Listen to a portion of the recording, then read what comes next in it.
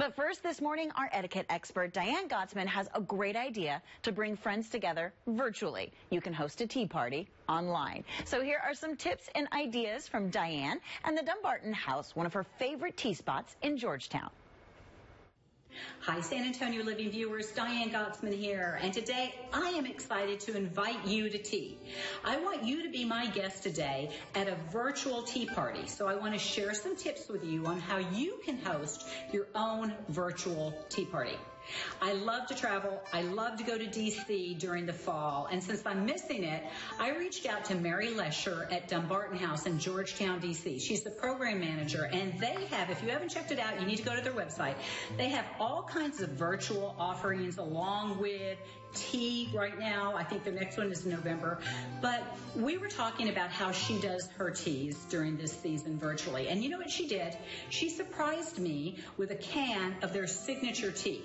And as a gracious host, I want you, when you have your own tea party, even if it's people in other states or other towns, to send them something that's going to get them excited about the tea. Send them a tea recipe, send them a bag of candied nuts that you made, send them the specialty tea that you will be serving at your tea party. Remember, you're all going to be separate, but you'll all be sitting at a camera with your own tea service set up. So Mary sent me this tea, and oh my gosh, it smells so good. It smells oaky, it smells woodsy, it's perfect for the fall season. She also sent me her invitation, which is a postcard of what Dumbarton House looks like. So based on that, I set up my tea table to make it very proper, and so I have some pastries. I didn't put sandwiches out, but you could if you wanted to. And one thing that you always see at a tea party is something called a scone or a scone. So some people call it scone. The correct way to say it is scone, which rhymes with gone. So there's your tea etiquette tip, and you can talk about that during your tea conversation with your friends and family. Another etiquette tip when it comes to a tea party is you never hold your saucer and your cup when you're seated at a table. You only hold your cup, and your pinky stays down. You don't raise your pinky, it stays down. Who would have known? If you think you're having a high tea, which is a very fancy tea, it's really not. That is a very informal tea.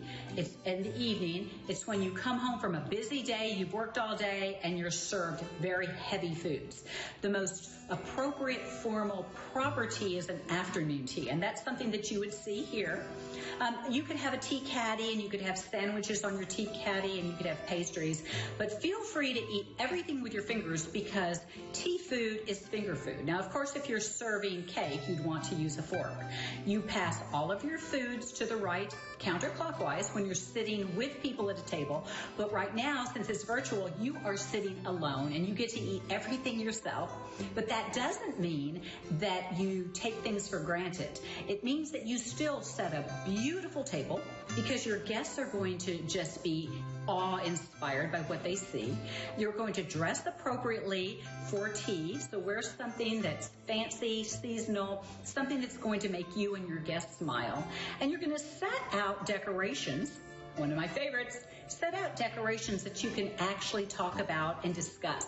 This is one of my little favorite things. I buy these every year. Oops. And they're little pumpkins. They look like little pedophores. They're very inexpensive. And you can just put things out that you enjoy that are also very pretty for the table. When you're serving your tea, this again, remember, is loose tea. So you would use a strainer. This is a tea strainer. You'd put the strainer over your teacup, and you would pour your tea into the teacup, and the strainer would catch the tea leaves. They would then go back into the tea strainer. But feel free to use a tea bag in your teacup. You would just put the tea bag in the teacup. You wouldn't keep the bag in the teacup and drink. You would let the tea steep for about 3 minutes, and then what you would do is you would use your spoon to help you, and you would take the tea bag and put it on a saucer.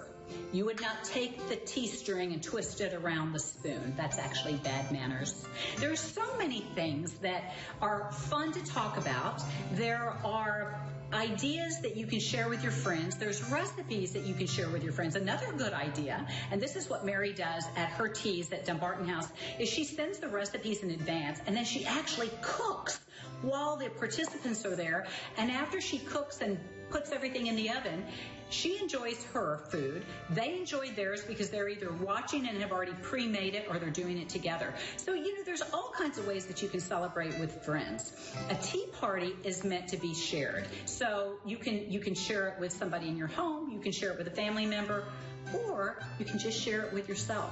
There's nothing better than sitting by yourself in the afternoon on a cool afternoon and enjoying a simple cup of tea. Follow me at Diane Gottsman on Instagram, Protocol School of Texas on Facebook, and I look forward to seeing you soon. Well, I'm inspired to have some tea this afternoon. Diane's so perfect, right? I love that. Whenever we talk about tea, I feel like I can bring out my British accent. Absolutely, you can. Right. Well, Maybe we should stop while we're still ahead.